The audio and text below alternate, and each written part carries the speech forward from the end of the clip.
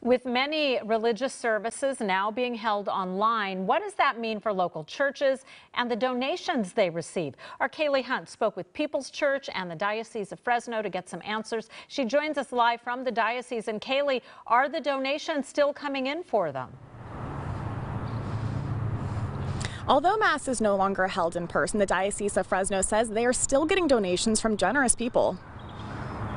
It's been weeks since this church held Mass in person. We felt an impact. The parishes at the local level at all of our 88 parishes did feel an impact in donations. Cheryl Sarkeesian with the Diocese of Fresno says they didn't know what donations would look like during COVID-19 restrictions, but were pleasantly surprised with many generous donations. Those who were used to giving online were continuing to do that.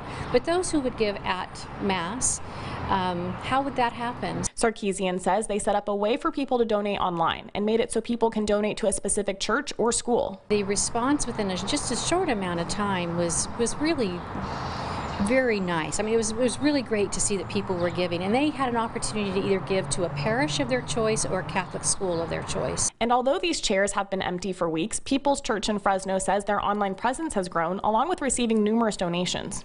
The gatherings being online and then donations, it's really been great to see how our congregation has really stepped up. Matt Perkins with People's Church says they are currently renovating their church, and although COVID-19 has been an inconvenience, they are still on track to complete their expansion spring of 2021, thanks to receiving continuous donations. We have some new challenges, things that we're facing that we've never faced before, but this is why we're here in this community. This is why we're planted, is so that we can give people something to hold on to through this trying time.